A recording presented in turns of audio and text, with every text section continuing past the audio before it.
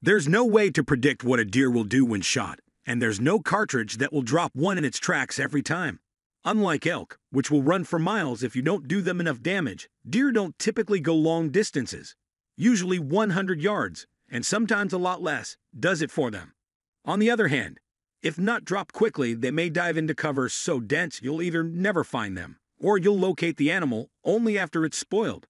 In South Carolina, I saw a whitetail buck run at the shot, not my shot, and vanish. 6 experienced hunters searched for him for half a day, found no trace. In Alabama, a friend shot a buck that took off running. Despite being a highly skilled tracker, he couldn't find the deer, but he knew that he'd hit the animal fatally and didn't give up. He found it after a day and a half. So the moral is, the more damage you do with the first shot, the better things are going to turn out, at least for you. So which bullet will do this? And where do you go for advice? Not to your friends. The easiest solution is to look at the factory cartridge box and see if there's a deer on it. Or, better yet, a deer and an antelope. This is the sign of a quick expander, and it is what you're after. Some ammo makers even say right up front, for deer and thin-skinned game, or words to that effect. These bullets have thin jackets, very often feature fracture lines near the nose to help it start expanding, and either a nylon tip or a lead tip with lots of lead exposed. Browning BXR deer ammo, for example, says deer right on the box, and has a deer's head looking at you. You can't get much more direct than that. The other way to go is to buy premium bullets. A premium bullet is made to expand, regardless, and penetrate, regardless. If I had been using Nosler partitions on that long-ago elk hunt, they would have expanded on the deer because the front half of the bullet is made to be fragile while the rear half holds together no matter what. Over my many years of deer hunting, I've come to favor certain bullets, including both quick expanders and premium bullets. Here they are, in no particular order. Swift Scirocco. I am, admittedly, a bullet junkie.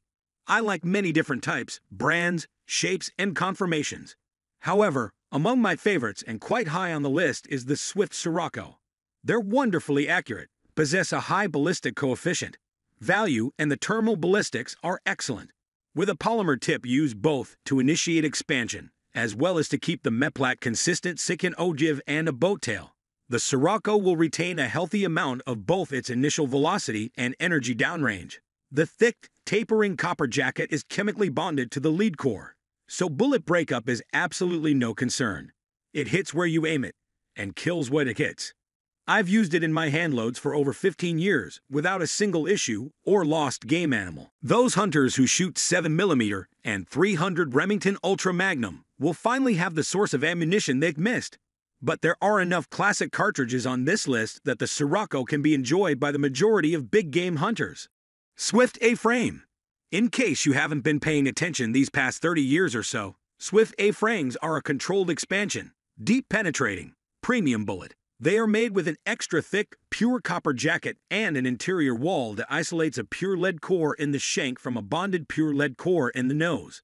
On impact, the shank lead bulges forward while the bonded nose lead mushrooms back to meet it. The result is about 1.5x to 2x expansion with retained weight of 80% or more. A-frames generally shoot through, and if they hit major bone and muscle, they power through that too. They may emerge bent and mangled, but they'll remain in one piece to reach the vitals. I think the A-frame the best of all the big game bullets, and it works just fine on deer and spoils very little meat, even on close shots. It is not a long-range proposition. Nosler Partition. Federal Premium Nosler Partition centerfire rifle ammo utilizes the copper-jacketed dual-lead-core Nosler Partition bullet that expands from the tip down to the copper partition to prevent overexpansion. The front half expands rapidly, creating wide wound channels, while the bottom section stays intact, ensuring deep penetration. The Nosler Partition has been the standard of premium bullets for big game hunting for over 70 years. Federal Premium Nosler Partition centerfire rifle ammo is manufactured under strict quality control using the finest powders, primers, and reloadable brass. In both its current extruded form and in its earlier screw machine form, it's been around since 1947 and was, for decades, the only completely reliable bullet around. I've never seen a partition fail, and I've never known a partition that failed. Hornady SST. Hornady created this bullet size, and it can be used in several different rifle rounds, including all of the most common centerfire calibers from .243 to .308. People like this bullet because of its versatility. It works for everything from killing small pests to big game hunting.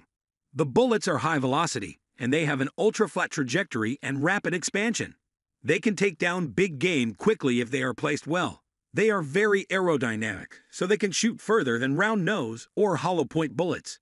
The boat tail gives it less drag through the air and less drop when it arrives at its target. In addition, the polymer tip gives it controlled expansion. This doesn't help at close range, but there is a big difference in the accuracy at further distances. The size, depth, shape, and polymer hardness control the bullet's expansion, which allows it to penetrate deep enough before the tip breaks up or deteriorates.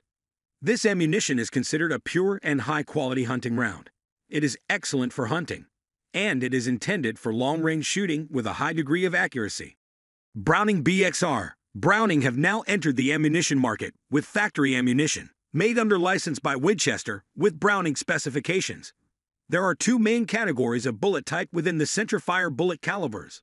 A rapid expanding bullet called the BXR, which uses a nickel-washed bullet with flat base construction and large matrix tip with extended width and length, and the BXC bullet designed for a more controlled and deeper penetration on bigger species, and uses an aluminum cap.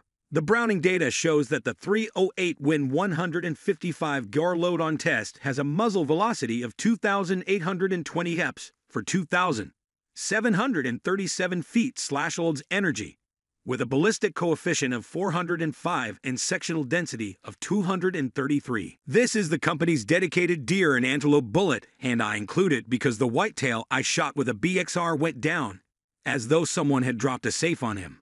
I've seen a great many deer hit the ground, but I've never seen one do it as violently, so I am intrigued. From my limited testing, it's not the most accurate bullet out there, but who cares? Judging by the snuff film on the Browning website, my experience was typical. I'll hunt with it any day. Thanks for watching the video this far. With that, we have to the end of today's video. Don't forget to hit the like and subscribe button, and also share this video with your friends.